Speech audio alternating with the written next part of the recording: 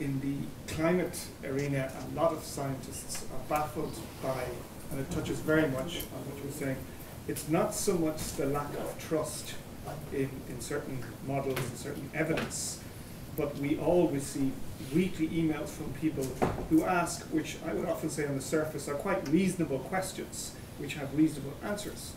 But the second part of the email invariably contains an enthusiastic embrace of an alternative theory for which there's no evidence whatsoever. So in other words, it's a lack of trust in what one would have thought was trustworthy, accompanied by an enthusiasm for something that's completely untrustworthy.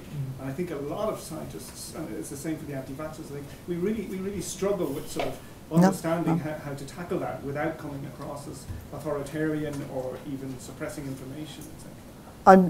The only way I could think of dealing with it is that of, which is time consuming, and we can't do it across the board, engagement. So tell me how this was established, show me how this was established. So listen to their alternative view of reality or their alternative theory, and point out where their evidence fails. Now, I think that's unfortunately a counsel of perfection. None of us have the time to do that.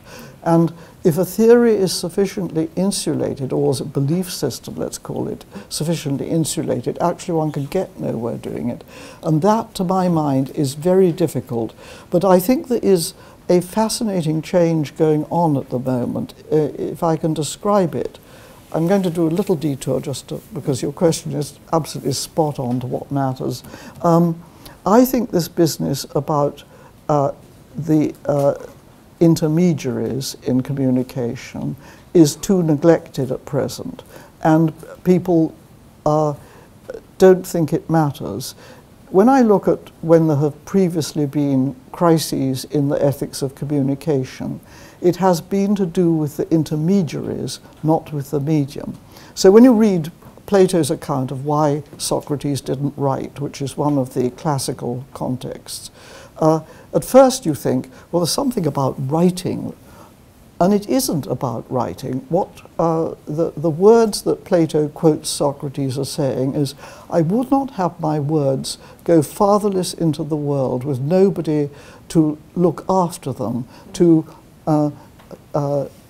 intervene when they are misunderstood and misinterpreted. And of course, if you think of the world of writing, where there's an inscription up somewhere and nobody knows who the hell put it up or what it's about, then you can imagine that that looks like a difficulty, where Socrates did face-to-face. But then when you look at the early modern period with the printing revolution, we get a total disruption of standards of communication, because people can't tell how the stuff is circulating. And if you read some of the accounts of what happened in the period before there was a distinction between printing and publishing, and when publishers were without liability for defamation, one can see that it took a great deal of careful and complicated legislation. Now, how to deal with this now is, I think, the difficult thing, because immediately one says, well, online it's jurisdictional and there's no global jurisdiction, so you can't do it by legislation. I read the minutes of a meeting in Palo Alto recently with some of the leading players in this world.